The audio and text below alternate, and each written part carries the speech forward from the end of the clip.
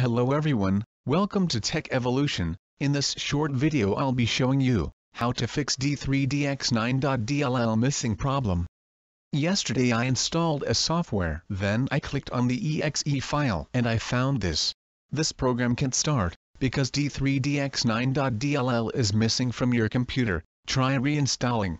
I reinstalled but it didn't work. After some online research I finally find the way out, and here it is. First thing you need to do is, open your favorite browser and search for d3dx9. I think the first result is from dll-files.com. Let's see what they have. They are offering a premium package which will cost around $15, but I prefer free. Click on download. As the download completes, hit open.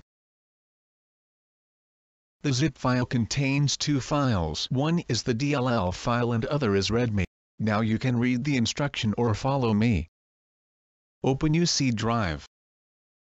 Click on Windows.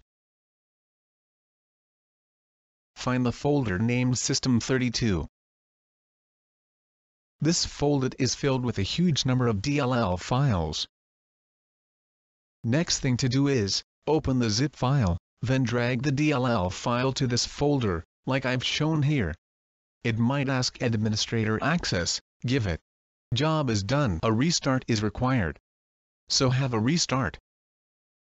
Now your DLL problem is solved. In case the problem still occurs, follow the README file. But I don't think you're gonna need to do that. But every computers are not the same. In case the problem is not solved yet, install DirectX.